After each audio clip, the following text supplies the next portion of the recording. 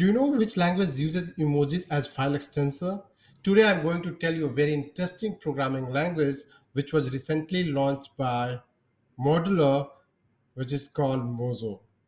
Mojo is a programming language which claims 35,000 faster than Python. That's why I'm very excited to learn about this.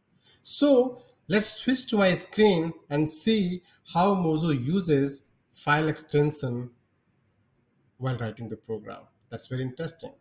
You can see I've already created one file here. As you can see my screen.